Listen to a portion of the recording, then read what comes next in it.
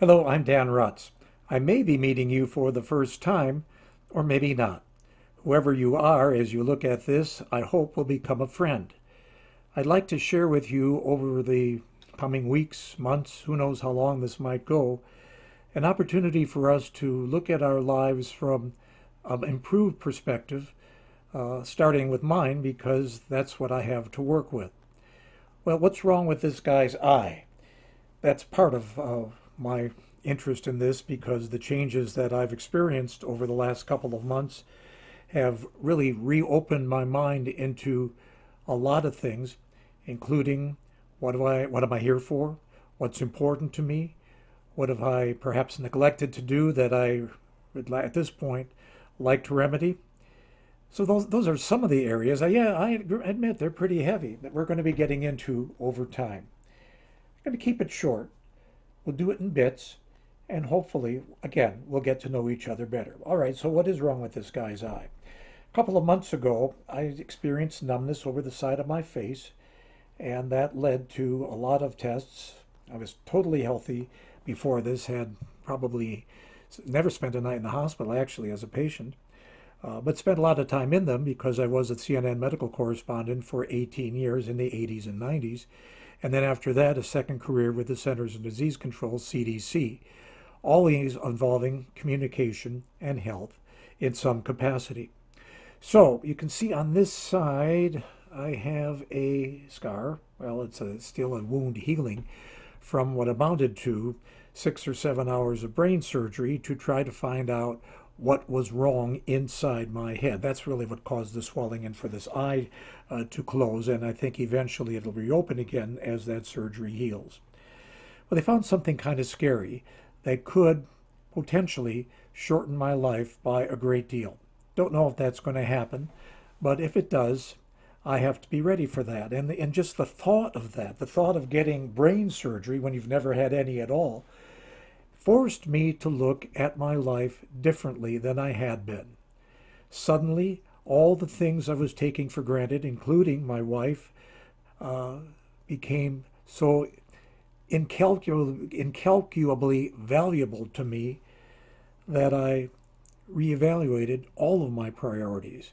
Not only had I taken her for granted, and she's had her own share of health issues, some of them also life-threatening, but also, what about all of the other people in my life, my children, my many contacts and friends, not only in the U.S. but around the world, because my career has allowed me to do that?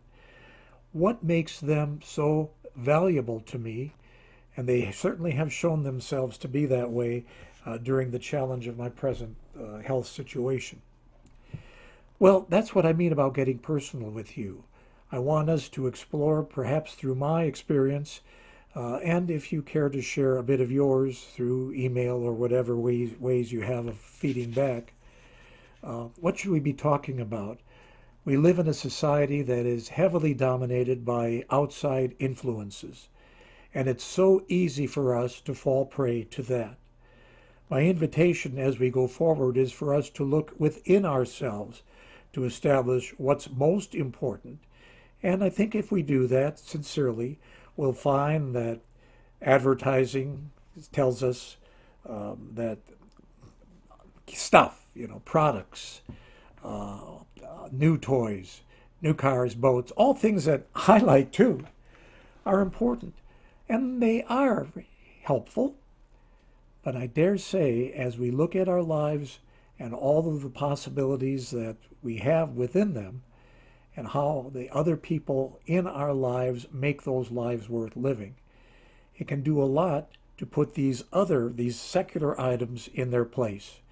And we find that, yeah, they're nice, but they're not essential to our happiness. In fact, they're only peripheral to it. So we're going to probably stop right about there for today. We'll just kind of keep these short, let you know. I've unloaded a bit on you already. Am I afraid of the future? I try not to be. I'm trying to stay ahead of it by A, not speculating too much, B, not expecting things to necessarily work out the way I hope they will, but by the same token, maintaining enough hope that they might, and that I might have a great deal more time to spend with you, to spend with the other people that I love as well.